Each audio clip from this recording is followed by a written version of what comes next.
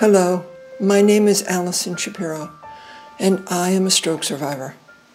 Looking at me today, it may be hard to realize just how profoundly injured I was in 2002 after 2 strokes. Paralyzed, uncoordinated, unable to walk, sit up, swallow, and many other things. Recovery takes time.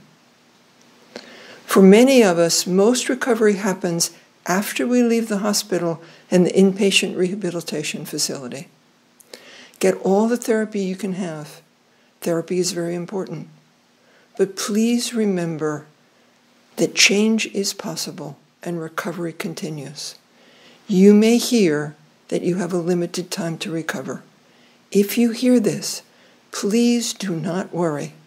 In my experience and the experience of the many survivors whom I know and whom I have taught, recovery continues. We have seen people continue to regain function indefinitely after their injuries. We are living this every day. We are survivors. We can help. Thank you.